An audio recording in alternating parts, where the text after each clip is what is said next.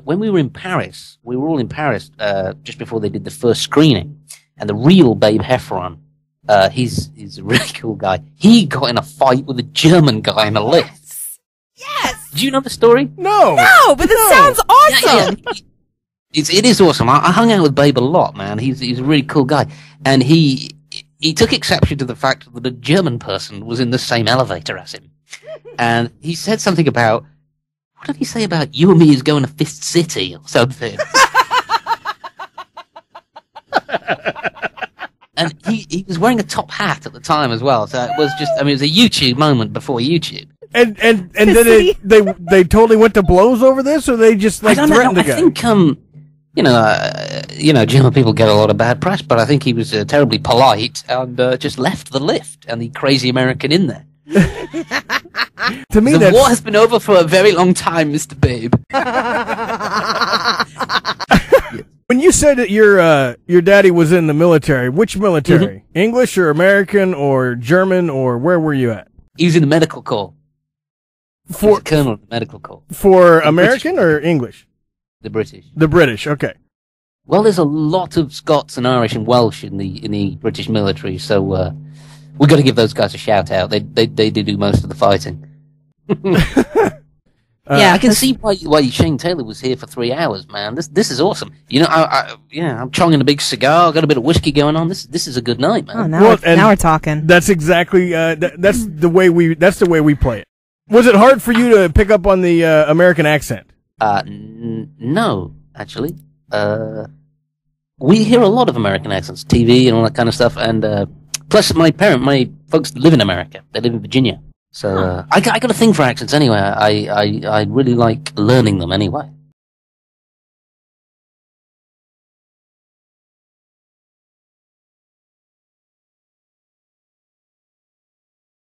Because he didn't try. He was just himself. You know, that's a good point. He was just himself, wasn't he, in Band of Brothers? Except when he was acting to, pretending to be Dale Dye, yeah. Talbert is a really smart dude, actually. He's a really clever guy. No, I'm totally teasing him right now. I just didn't want him to deck me. That's why I'm deck. That's it. I have no idea if he's clever at all, to be honest with you. He can be dumb as a rock. I don't know. He's spotty. He has his moments. He just said Goodletts was dumb as a rock. No, I said he could be. Hey, all right. Could be. Well, I was actually gonna ask what was have you had to have a lot of accents for any of the other roles that you've done? I tell you, my favourite accent is West Belfast, which is in Northern Ireland. Oh, nice. And that's a really funny accent because it has a musicality all of its own all the time, and every single word has a kind of sound of its own. You know, it's very tricky and weird to do. You hit that one on the head. I would try to do accents, but unfortunately, I get laughed at. Why can't Americans do accents? I can answer you the question why we can't do it. Our entire language and heritage is already mixed with the old school accents, so we have no baseline. We have created a accent all of our own that we force other people to use versus actually being able to say somebody else's accent. It's just like everything else Americans do. It's either you do it our way or you don't frickin' do it at all. I respect that. Because usually, most people can sort of, hey man, how's it going? Type of do a little bit of American or whatever. But Americans, when they do the English, it's very interesting. It usually sounds, hello, mate. Empty a pie. All right, then. Would you like to have some cream and toast with your pie and beans? How about some soldiers and eggs? Do you know what? Those are the best two English accents I've ever heard Americans do. Megan Fitzgerald in Ontario, Canada, wants to know if you kept any props from the series. I gave most of them away. I have my dog tags still. Just your dog tags? Just my dog tags, which my son uses as a whistle. He thinks it's a whistle. But he does wear them a lot as well, which is kind of cool. That is kind of cool. Now, you didn't keep your, you don't still wear your boots? Your jump boots? No, No, why would I do that? Well, apparently, Kudlitz thinks that the more you wear them, the comfier they get. And His boots have finally been worn in, have they?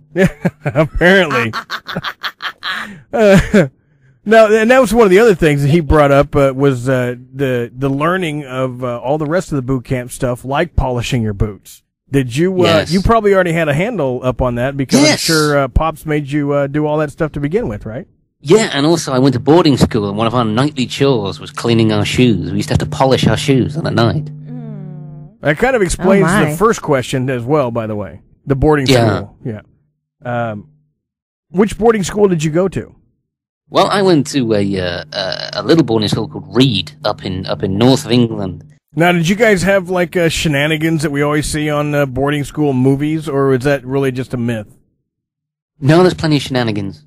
Good. Anything that you can share, or there's still warrants? There's quite a few warrants still out. I once set fire to a big load of hay once. I have to admit that on radio. Because it kind of plays on my mind a lot. There's a big load of bundles of hay, and I set fire to them. I'm probably wanted on an arson charge there. But I'm going to admit that right here and now. Well, I'm pretty sure that the statute of limitations have already passed for arson. Murder is the only one that you got to be really concerned about. Okay, well, I'm not going to bring that one up then. No, don't talk about that one. We are missing a physics teacher. Okay, so Bonnie always has this question in the chat room, by the way. Has there ever been a question that you wanted to answer that nobody's asked? Like there's just something that you want to tell us that nobody's ever broached the subject on, so you never shared that with us? Well, actually, that is a pretty good question. Well, and there we go. There we go. I don't know. I don't think I have an answer for that question. I'm sorry. I may come back to that question. Let me meditate. What is your favorite and least favorite episode/scene to film, and why? And that was brought to us by Jen, of course, Jenny Lehman. She's in the chat room right now, patiently awaiting answers. So, any favorite episodes or scenes that you really thought were the grooviest? Well, I loved filming all of episode 5 because, of course, Tom Hanks directed it, so it was kind of like being in a weird bubble of greatness. So all of episode 5 will be the answer to half that question. And then I don't really want to answer the second part. There's a scene in the episode, I'm not going to be specific because I don't want to ruin it, that I didn't enjoy doing because I thought I was rubbish. You know, one of those days where you just think, I'm rubbish. There's a scene in episode 10 where they just find out that Grant has been shot by that drunk guy? Yes. And then I'm wandering down the corridor barking orders at people. Give me a non-com and 2 something or others, and he's gonna go find some doctors and all that kind of stuff. And I just didn't feel like I was doing it right. I don't know what was up with me, but from the time I got in, I just thought, I'm rubbish. And that could just me be a gigantic actor-league ponce. But I'll tell you something about that scene. That scene was shot on a jib, like a little crane thing. Really? But there's big ones you get, but a mini one inside, right? And it started high, and it came down as I was walking up towards it down the corridor. And we had extras swiping the camera the whole time. And this one guy, he walked underneath it and got smacked on the head and nearly knocked out. Oh my God! But fortunately, he was wearing his helmet inside. It's like he was stupid enough to walk underneath it and stupid enough to be wearing his helmet inside.